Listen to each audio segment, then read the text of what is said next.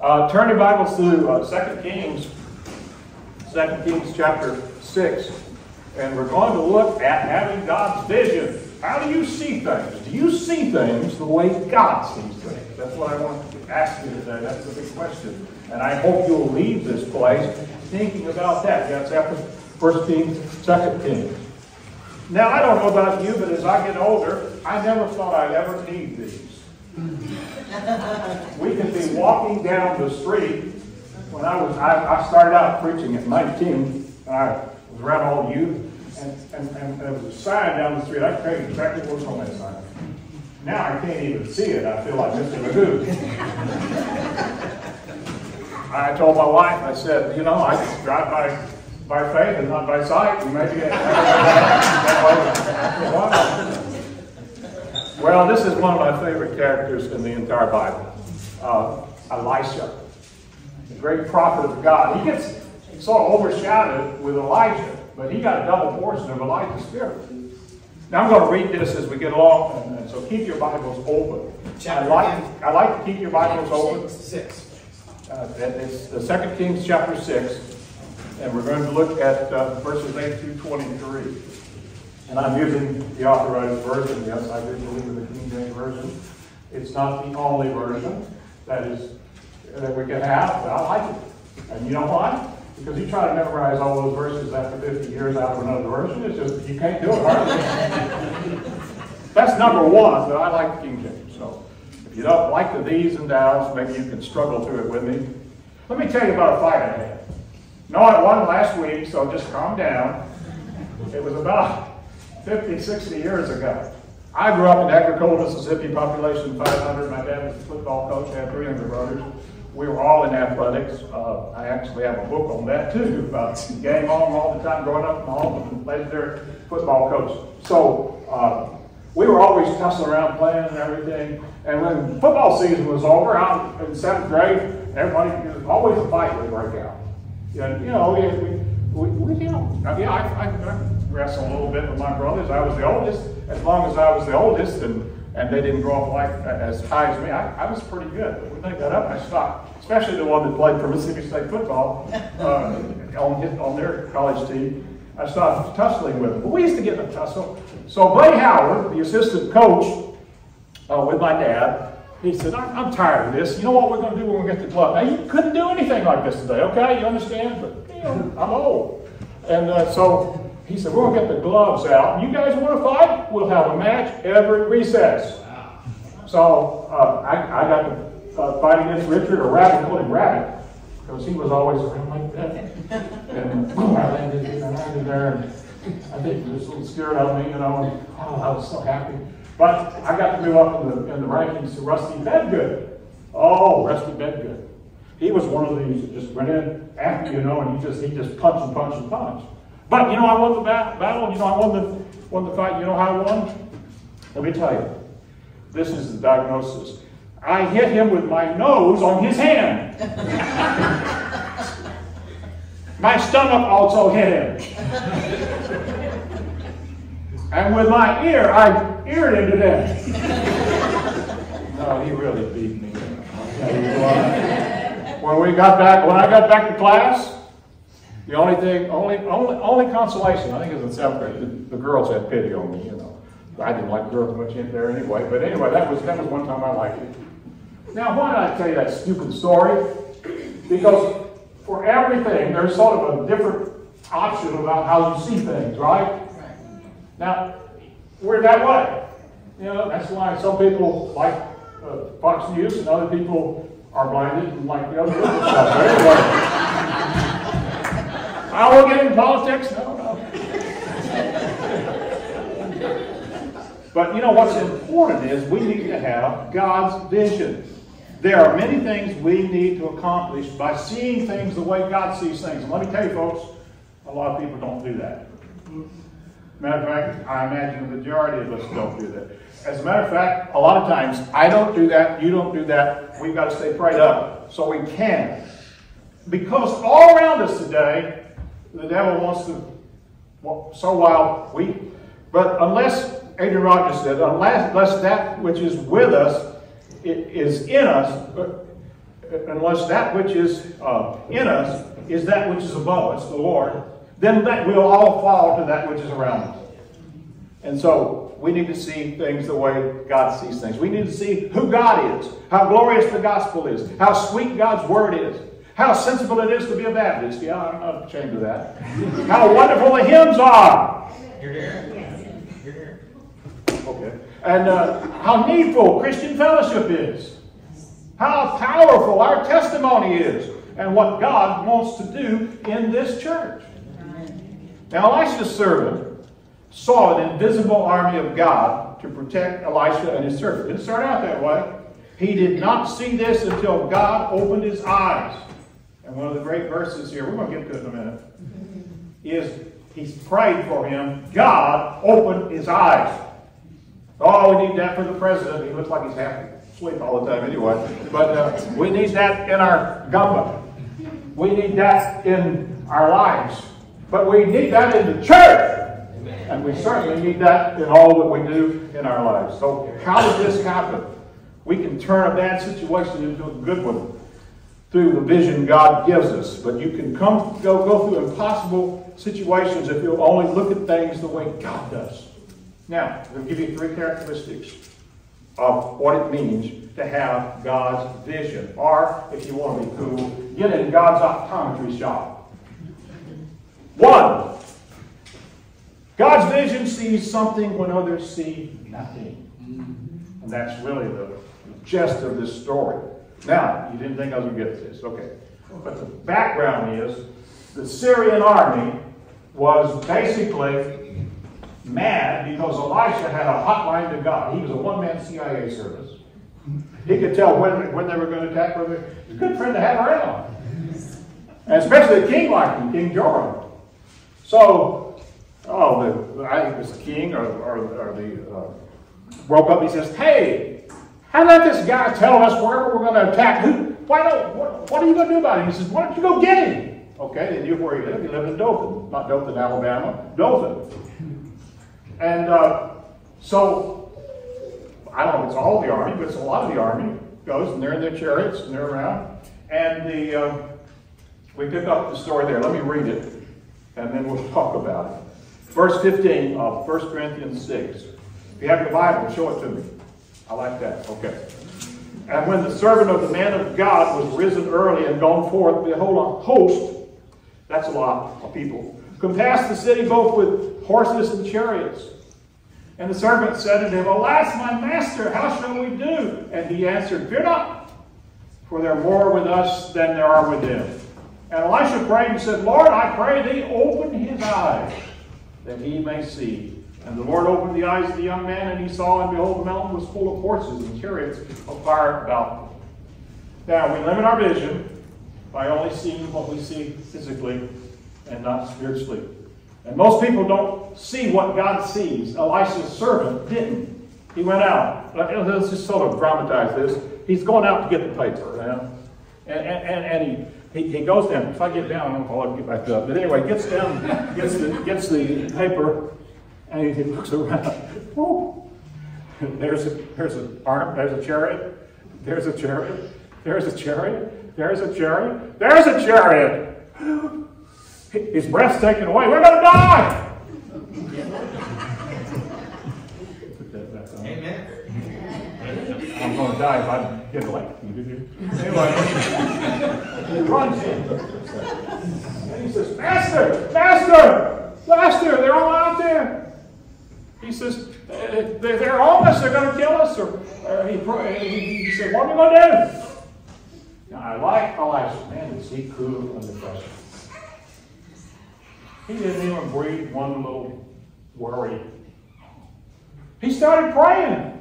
Now, he didn't say, now, this is what every one of us would do. We'd say, oh, God, they're out there. They're going to kill us. I'm just having such a hard time. I've got a headache.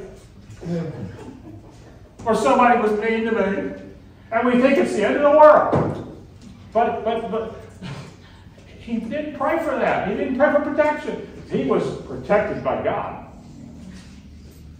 I mean, anybody can tell you where you're going to attack. Pretty good. God told him. He was praying for a servant. He wasn't scared of the army. He He was afraid of the faith. His servant didn't have enough faith. And understand this. We think about, oh, the world's so rotten and all these people are going to hell. They're in government and everything else. You know, God can take care of those folks.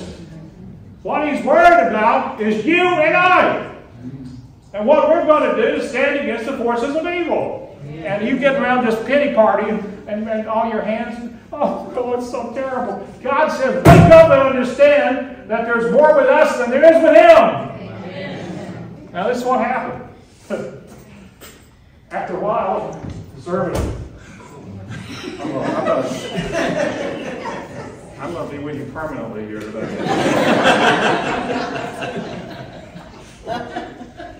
The servant went out and he started taking another one. All right. He goes out there, gets around. This time, it's different. This time, instead of just seeing the chariots, guess what he saw? Here's an angel. There's an angel. Everywhere's an angel. And you know what he said? He went in and he says, there's more with us than there is with them. What changed? Only in a split second, when he saw what God wanted him to see, then everything was different. Now, what am I telling you today? I'm telling you that whatever you are down about, depressed about, you hurt about, you need to be like Isaiah, who said when he saw the Lord high and lifted up, and his train filled the temple, then he said, Lord, here am I, Lord, send me. And so here we have in this thing, I have to say it's an eye-opener thing. Elisha didn't explain words, but he just turned to the Lord in prayer. God opened his eyes of the servant. And this is all through the Bible. You know, Jesus, He didn't see things the way we see things. Jesus, just the woman at the well. One of the things we miss about the story about the woman at the well, she believed and went in and brought the whole city back to Him. What did the disciples do? I'll tell you what they did. They were hungry, and they went in to get a Happy Meal at McDonald's. And they came back out, and she's got the whole town around him. And he said, Master, eat! He says, I've got meat to eat. I ain't got time to eat right now. Look what this woman did. Here. Wow. He saw things differently than those disciples did. They had a lot to learn, didn't they? Then he looked out, and there was an angel, and here was an angel, and everywhere was an angel. And boy, Bible. By the way, Vance Hamner says he does TWA. That's no airline out of business. But Christians still ought to have it. You know what that is? Travel with angels. Listen to this. Psalms 34:7. The angel of the Lord encampeth round about them, and that fear Him and delivereth them. Many are the afflictions of the righteous. Can you say amen to that? Amen. But the Lord delivereth him out of some of them. Well, delivers out all of them. Now, He may not deliver it the way you believe it. You say, well, I'm naming and claiming it. Well, maybe God didn't want you to claim it. He's going to give you something else that's better in the long run. Yeah, you see, Vance Havner says it's hard to be optimistic with a misty optic. And we need to have vision that helps us to see who God is and what He's doing. When God opened the servant's eyes, he was able to see all the resources God had given them. And it changed his perspective completely. Somebody said, in the Sunday school class, I like to go to Sunday school. I'm going to try to take over. So I like to go in there. But this church is a very old church. And I'm not, in years, chronology. And that's great. We don't forget about all the people who've been saved through the years of that. We shouldn't. God wants us to rejoice in that. And God wants us to have clear vision. And now he saw an angel, and there was an angel everywhere. And angels do. Now, don't start praying to angels. Touch with the Angel had that movie, whatever, TV show, had a lot to be, fill in, and took some liberties. But angels are existence in our world. The Bible does say we wrestle not with flesh and blood, but with principalities and powers and spiritual wickedness in high places. And all through the Bible, angels came to the rescue of people. Peter in prison. Daniel in the lion's den. The children of Israel in the fiery furnace. And some people believe that was Jesus. Spurgeon did. I like what Elder Son said about this thing when the servant saw the chariots and saw the angels there. He said, you see, all of Dothan was saved. For the warfare was only against the master. Who's the master? Elisha. And the master could not be hurt or judged. Every assault against the master was not only a prophet, but against all the people. If you have godly leaders that will stand up for God as a pastor, as politicians, yeah, there's some of them still around maybe. Guess what? That's going to filter down to the rest of it. You know why the world's so rotten right now, or our country? It's because we don't have leaders like that. I don't want to get into all that. It was here all day. But anyway, Dothan was saved. The disciples, when they were in here's a great example. The disciples were in the boat with Jesus, and the wind started, and I've been on the Sea of Galilee, and they say it could just happen just like that. These winds could start ramming up. And this master, and what's Jesus doing? He's sleeping. They have to wake him up. Now, boy, that is sound sleep. I want to tell you, your boat's about to get he's sleeping. And his master, don't you care that we perish? And he just gets up and says, cool it, or whatever he said. And he stopped. And I said, boy, what matter, man? Yes, even the winds of a... They didn't have to worry as long as they were with Jesus. They were safe. Do I like to stack up all the blessings of being a Christian as opposed to all those blessings that you don't have for being lost and being unsaved and going to hell eventually? We talked about in Sunday school. Atheism is a temporary condition. There is no atheist in hell. There's a lot of people like the rich man who said, Lord, send somebody to get me out of here. We don't believe in purgatory here. It's appointed man wants to die. And after that, the judgment. Well, we'll never get through these other two. Let's get to it. You think I'm through, don't you? Well, no. It is God's vision is in complete control at all times. Now listen to this. Verse 18. Don't close your Bible. Open it back up if you have. And when they came down to him, Elisha prayed unto the Lord and said, smite these people. I prayed thee with blindness. Now, Elisha's only beginning to have a good time. It's not just that he saw the angels. Look what's going to happen. He smote them with blindness according to the word of Elisha. And Elisha said unto them, this is not the way, neither is this the city. Follow me, and I will bring you to the man whom you speak. That's the king. See. But he led him to Samaria, and it came to pass when they were come to Samaria that Elisha said, Lord, open their eyes. And he opened their eyes, and there they are, right in the middle of town. And the enemy surrounded them. And the Lord opened their eyes, and they saw, and behold, they were in the midst of Samaria. Now look, folks, can you imagine this? Here's all the armies, and God smites them down at the word of Elijah. And then, not only that, he takes them all the way, I don't know how long Dothan is to Samaria, we can look at the map, but he takes them all the way from Dothan to Samaria and puts them right in the middle of town. This is the army of Syria, and the old king comes out, Joram, and goes, woo! How'd you do that? That's what I would have said. And then he says, open their eyes, and can you imagine when they open their eyes? Oh, how did we get into this? Well, you mess with the man of God. If you mess with the man of God, you're in trouble. People found out. Ahab and Jezebel found out about that with Elijah. But I'm not talking about some weak, need, please everybody preacher. I'm talking about somebody who says this is the word of God and this is what it says. And that's what Elisha was. See, the man that had come to get them was in control of them. Elisha, God was through him. And when they woke up, they were in the middle of their enemies and they were completely disarmed. Now you talk about a surprise. The king says, what am I going to do? I wasn't counting on this. Just sort of filling in the blanks right now. So what does the king do with the great army of Syria? He's been so afraid that he's delivered him out of the man of God. It's a day's work for Elisha.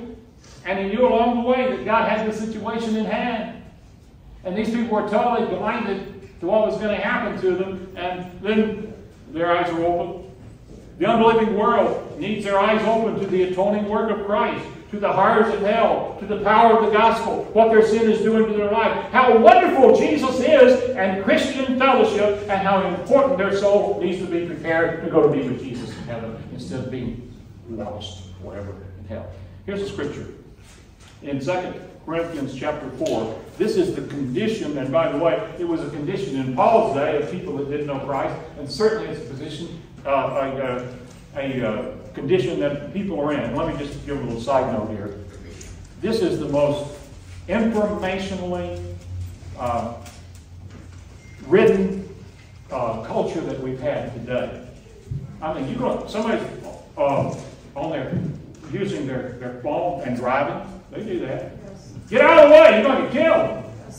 But here they're doing this and all that with all of our information, with everything we can get at the point, push of a button. We have more biblical ignorance than we've ever had today. You know why? This will tell you why. 2 Corinthians chapter 4, verses 2 through 4. We renounce the hidden things of dishonesty, not walking in craftiness, not handling the word of God deceitfully, but by the manifestation of the truth, commending ourselves to every man's conscience in the sight of God. But if our gospel be hid, and that's right, it's hid today from a lot of folks. It is hid to them that are lost. Paul said people are lost without Jesus. Now I know of a church that the pastor said, you without Christ are lost. The lady said, I'm never coming back. I don't want to be treated that way. I'm sorry, folks. The Word of God is a sharp, two-edged sword. You get on God's side, you don't have to worry about it. But anyway. But if the gospel be hid, it is hid to them that are lost, to whom the God of this world, who's that? The devil, blinded the minds of them which believe not, lest the light of the glorious gospel of Christ, who is the image of God, should shine into them. People are walking around blinded today, not understanding the eternity they're going to have to answer before God, whether they accepted Christ or not understanding how important this book is. By you try to read this book in Congress today, they'll have a conniption fit. Well, they ought to. It'd be good for them. You know, I like history. You know the last time we saw a president pray on TV when that was? Somebody said, well, it wasn't Obama. No. And sure, it's Biden. Yeah, he uses God's name in that a lot, but it wasn't Trump. You got to go all the way back to FDR. When they hit the benches of Normandy, he was praying, and they recorded that prayer. Do you believe God answered that prayer? I do. You know what? We need a good old-fashioned dose of understanding how desperate we are without God. And all through history, we've seen that. Jonathan Edwards got up and preached sinners in the hands of an angry God around to a bunch of young people that thought they were saved because they signed their names up at age 12 with the halfway covenant. And they felt they were going to slip into the depths of hell because they understood what they were without Christ. And they got saved. And that's what we need today. Well, I digress. Let me look at one other thing here. Not only is God's vision in complete control all the time. Oh, yeah. What do you do with this army? Well, this is what happens. It conquers all the attacks of the evil one. By the way, there's another place in the Bible that really shows where we are today without Christ and affluent. In Revelation, the church of Laodicea. Jesus rebuked them. Jesus rebuked them because they said, we are rich, we're increased in goods, we have need of nothing. And he said, you're wretched, you're poor, you're blind, and you're naked. That's where a lot of folks are today. Oh, I don't need anything. I don't need God. You ever heard that? Oh, they will. They will. I don't need him now. Oh, yeah. Just wait. You say Christians don't ever have any problems? I didn't say that.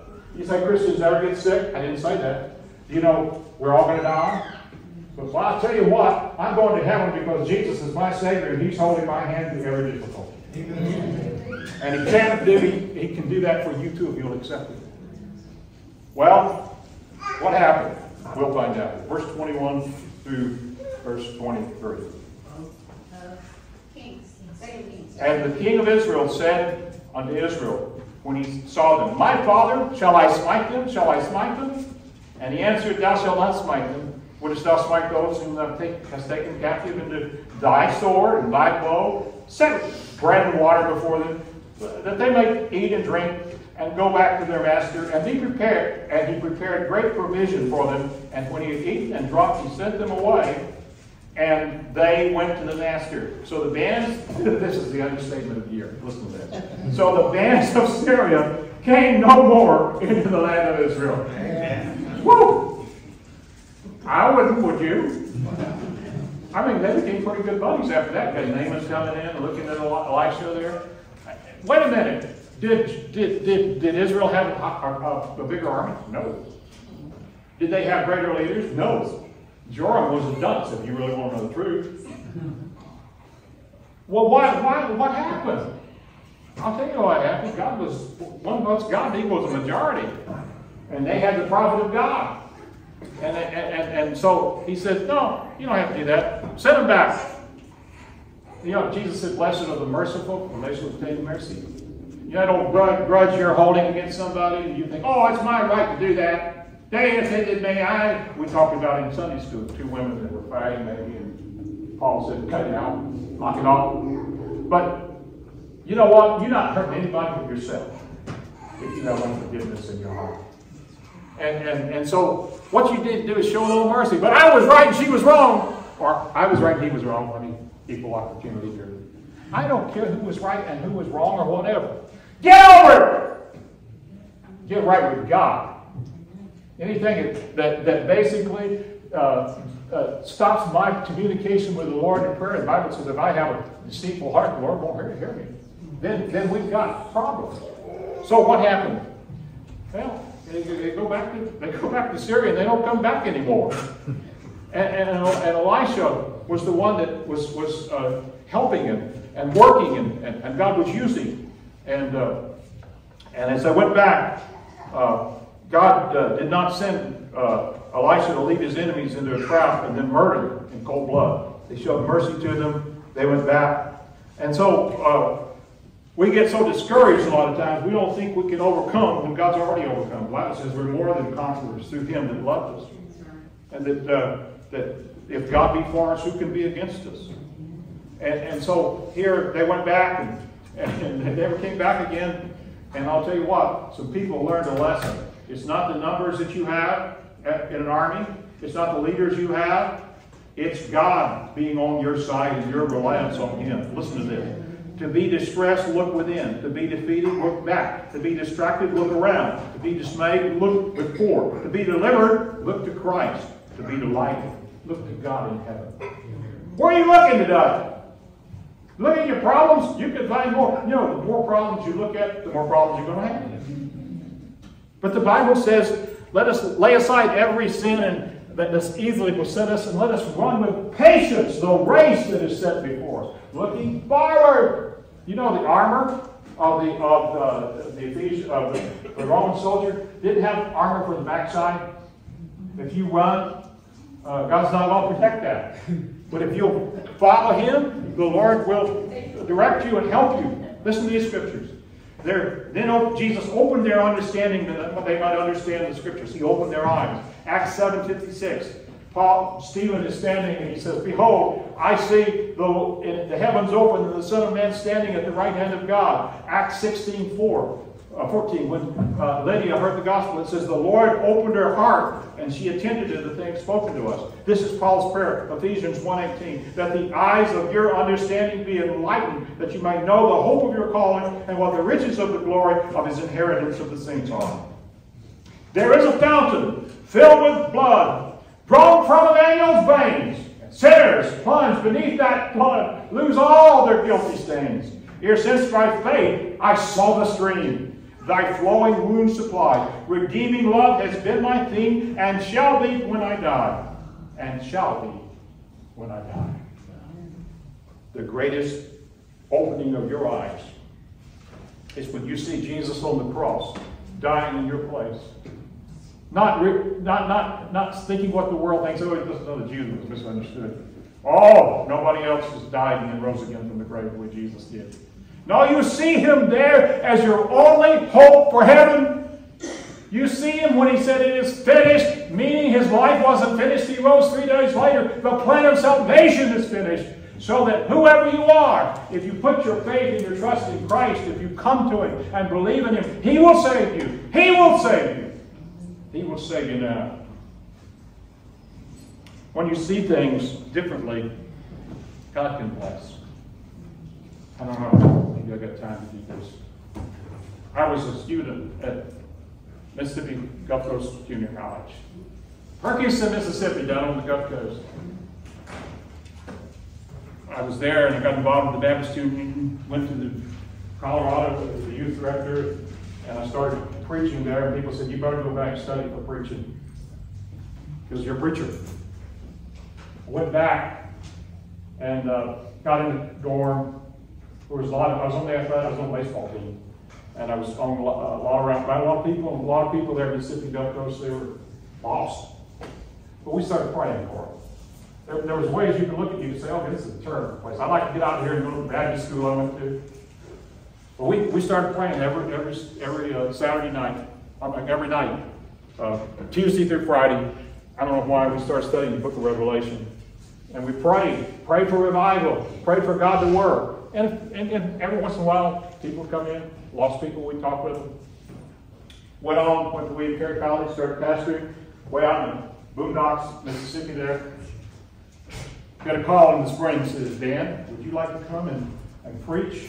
We're asking 4 preacher boys. A couple of you guys that went to William Carey, and one guy that's there, to preach every night. We're going to have a campus religious emphasis week.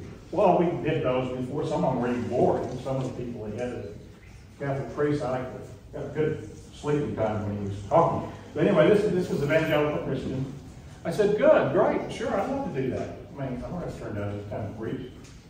And so I was getting ready to go, and then I realized that little Bible study group, we encourage people to keep that little prayer group going. It was just 4 or 5 of us there. It had turned into they invited the ladies, the women. They couldn't, and they started meeting in the chapel that held 200 people. Not only that, people were getting saved. I didn't know would ever get saved. They invited me back on Friday night. This is back in the early 70s, yeah, I'm old. Back in the early 70s, and the campus was abuzz with secular campus, not a Baptist campus, secular campus. People were burning in Berkeley, and I've been to Berkeley and all that. It's a weird place. They were burning buildings down and everything else. People were bowing at the foot of the cross because of some people that saw things differently than the way the world did.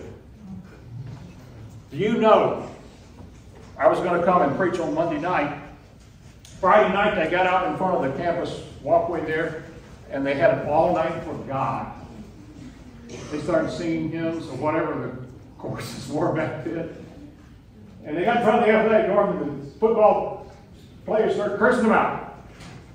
One guy that was in the group said, you come on down if you're a man enough to face who you are without God and come to Christ. The guy got in a conviction and got saved right there. They were singing all night long. And they called the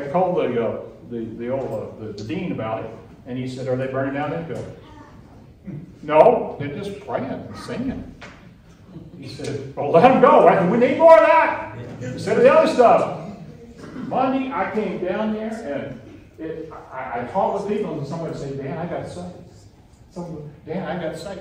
3 or 4 people told me that. I said, well, what's going on here, Lord? We just had a little Bible study group. So we got into the chapel, and when we got there, there were people in the aisles, and I preached that night on the thief of the cross.